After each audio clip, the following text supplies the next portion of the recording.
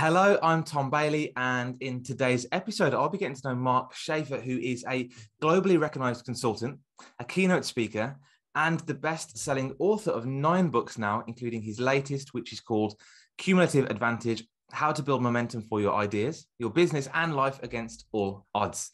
So, Mark, hello, and a very warm welcome to today's episode. Thanks, Tom. Thanks for having me. Appreciate it. And just out of interest for those people who aren't familiar with you yet, whereabouts are you based in the world? I am based in America. I'm based in the mid-Atlantic state of Tennessee and enjoying a beautiful fall right now. Awesome. Thank you so much for sharing. And I just want to share one small last thing about you before we do get started. So Mark has worked in global sales and PR and in marketing positions for more than 30 years and now provides consulting services. He specializes in marketing strategy and social media workshops, and some of his clients include brands such as Adidas, Cisco, Dell, Pfizer, the US Air Force, and even the UK government. And the title for today's episode is all about momentum and cumulative advantage. And Mark is going to show us or talk about this in just 7 minutes. So, Mark, question number 1 for you today is, when you think of this area of research you've been doing, who is the target audience that you typically aim this at? Well, what I found is that, I only write a book whenever I see a problem that I can't really solve.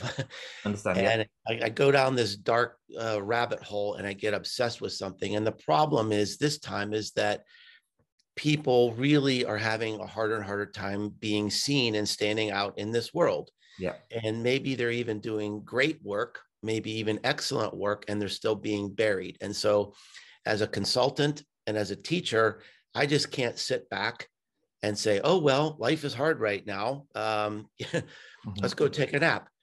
I want to figure it out. Like, what are the options? And that led me to write this book, Cumulative Advantage. So this book is really for anyone who's an entrepreneur, who has a business, or even just has ideas they want to have shared with the world. How do you get those ideas to be seen, heard, and discovered in the world? Great. I love it. So yeah, entrepreneurs, experts, business owners. And when you think of them, when you wrote this book, what would you say is the number one challenge that they typically face when it comes to this area?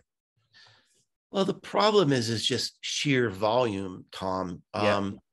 If you look at any statistics about the number of podcasts that are being launched, the number of blog posts that are being written, the number of videos being uploaded to YouTube, and then you look at all the new streaming services that have come online, and make no mistake, those are all competing for our attention. So it's harder and harder and harder to earn that attention and earn an audience, and that's the problem that we all face as business owners and entrepreneurs.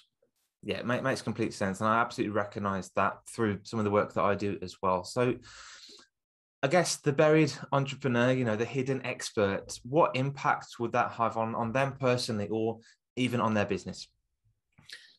Well, for most businesses, it's really everything, because you don't really have a business unless you have customers, and you don't have customers unless they're aware of you. So I think it's time for a wake-up call about how the world really works today, how marketing really works today. I think the big problem a lot of businesses fall into is they do a little bit better this year than they did last year on their SEO or their Facebook ads. But meanwhile, our customer has taken a quantum leap away from us. And we have to reimagine marketing based on the new relationship they want with us. The way marketing worked 3 or 5 years ago doesn't work today. So it's time for a wake-up call. Great. And you've absolutely identified a huge problem that we can see in this industry. So given that, if somebody's listening to this episode and they're resonating with that challenge, what's that one piece of advice that you might give them, or at least a nugget of information just to get them started in the right direction? Well, I think one very, very simple piece of advice around marketing today is to, number one, stop doing what people hate. So if you're spamming people, interrupting people, intercepting people, if you're filling their mailbox with direct mail pieces that they don't want, you got to stop. And you have to think about where are our customers? How do we create unique value to them? What is the problem we solve for them? Come alongside them at their point of need instead of disrupting them and disturbing them. Do what people love. Be more human in every customer touch point. Great. And just one more question, just to build off that is, how's the best way as a business owner to find out where our customers are, what they want, how to get alongside them? Is it by asking them? Yeah, and I think, Tom, so many businesses don't do that anymore, especially in the era of social media, where we count on following little breadcrumbs on social media and say, oh, this customer said this or this customer said that. And that is just a very small fraction of what's really going on out there.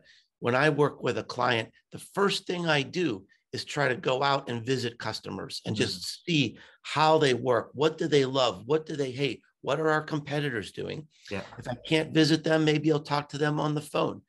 That's where the truth is. That's where the truth really lies about where we need to be with our customers. We need to ask them. Yeah, great. I love it. And therefore, for people who do want to take that next step and really put this into practice in their business, what resource or what can you share with them to help them get started on this journey? Well, a lot of people have really loved my last two books that kind of go together. One is Marketing Rebellion, which is this wake-up call that I'm talking about to say, marketing just doesn't work the way that it used to. And then Cumulative Advantage is about building momentum. If you're feeling stuck, if you're feeling buried and ignored, how do we get momentum to go to that next level?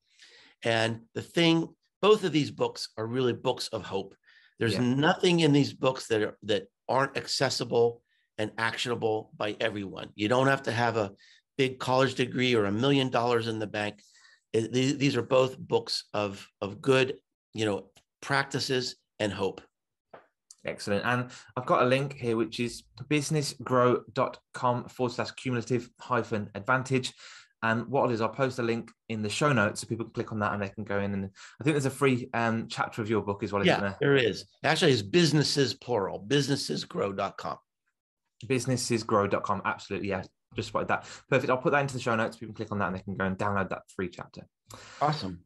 So quick question then about yourself. Obviously, Mark, you've got lots of different businesses. You've been on a long journey in business. What would you say is one of your greatest either learnings, mistakes, or failures you've made? And what did you learn from it? It's funny. I get that question a lot. And actually, I got that question this morning in another show. And honestly, I don't really beat myself up too much about the mistakes that I made because, the biggest mistakes I've learned taught me something about myself and either my limits or my opportunities. And so the mistakes I've made really brought me to where I am today. I wouldn't be here talking to you if I hadn't learned from the mistakes that I made. So, really, I don't have any regrets. I've certainly made mistakes, but everybody does. And, I've never made a mistake so big that I can't dig myself out of it. Exactly. And I think that's the key to progress. It is. And like you said, mistakes and challenges, they create awareness for us to focus on particular parts of our business operations, which we can enhance. Yeah. Great. And the last question from me today, and we're already getting such great value, but what is the one question I should have asked you that will also bring some great value to our audience? Well, I think the thing that I'm most passionate about is this idea of how we need to be more human-centered in our marketing. And so the question would be, how does marketing really work today? I think, Tom, we're going to maybe 50 years from now, we're going to look back at history and we're going to say, what was all that advertising stuff about, right? Because before advertising, we bought from people that we knew. We still want to do that. We still want to do that. And I think in the future, the personal brand, how we're known, how we come across as a person, that's really going to be the brand. That is really going to be the marketing. And that human connection in business, I think it's going through a renaissance right now. And I think that's really where the future lies. Yeah, I completely agree. And podcasting, like you said, is getting swamped at the minute, but it is a great way for you to get yourself and your message out there in person and connect with new audiences. So, Mark, I wanted to thank you again so much for your time today, for bringing such great value to our audience in such a short amount of time. Yeah, really appreciate you being here. It's a pleasure. Thank you, Tom.